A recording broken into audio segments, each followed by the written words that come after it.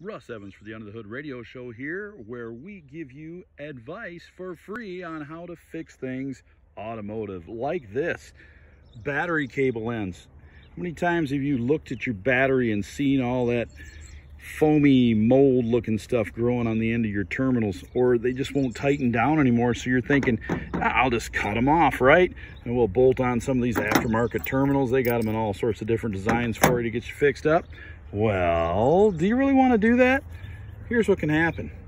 If you can cut off the end of the cable and you have enough room to do so, and it's clean and brand new and shiny, kind of looks like this one inside on the end there, you can see the metal and it's not corroded at all, you may be good to do so. Go ahead and get yourself these ends. They're usually just a few bucks. But if the cable is corroded inside where it's hidden, you cut that back a little bit and you'll see this cable end to end is shot. That's when you want to replace the whole cable. Aftermarket, this is from a Honda, from an Accord. They do make complete cable assemblies. You can get them from the dealer. They're going to cost you a ton of money, but you can get them aftermarket, and they make them really nice. The ones we picked up for this last car we worked on were actually a heavier gauge with better connectors than these cheap junk ones that come from factory from Honda.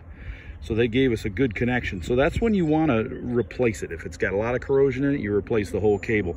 If it's the end of it, if you got plenty of room to work with here and you can cut it off and you got good clean end, yeah, by all means, you can get away with that. You don't have to take all the cables off the car, but in some cases you got to do it this way. So that's why you'd want to go with a whole cable instead of just the ends. Take care, and we'll see you guys under the hood.